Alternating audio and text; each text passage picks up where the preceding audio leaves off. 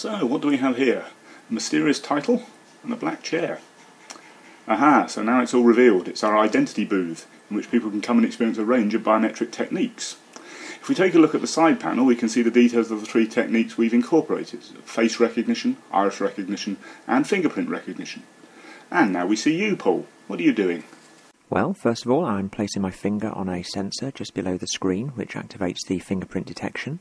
We then move on to the facial recognition, so that's taking a series of photographs on the person in front of the camera, and finally trying out the iris recognition. Now, this is the most complicated, and as you can see, you have to line your head up very carefully.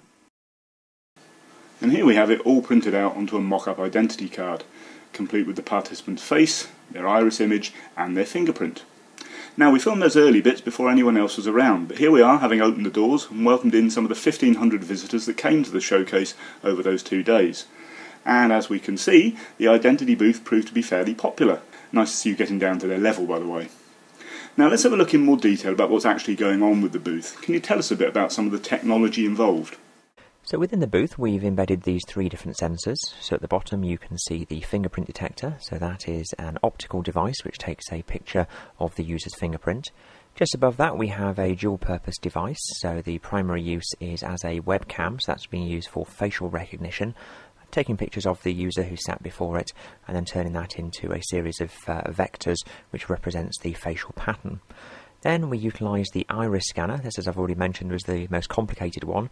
So the user has to line up their eye directly looking into a mirror ahead of them and then moving their head backwards and forwards as they approach the device, which therefore illuminates with a red, green or blue light depending on the distance they are from the sensor. And providing they get it right, we manage to capture a very good quality sample of that user's iris patterns.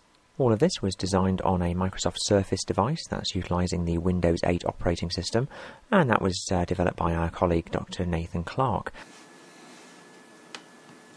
Now if we leave the booth, we can see a little bit more of the activity that was going on our security stand during the rest of the showcase, with some of our other colleagues and some of our computer and information security students presenting some internet security tips and advice for the public that came in. And of course what we've also got is another of your creations, Paul, with our password strength meter and the accompanying lights that you created for it, all being ably demonstrated for us here by our good friend Ram Herkanaidu from Kaspersky Lab.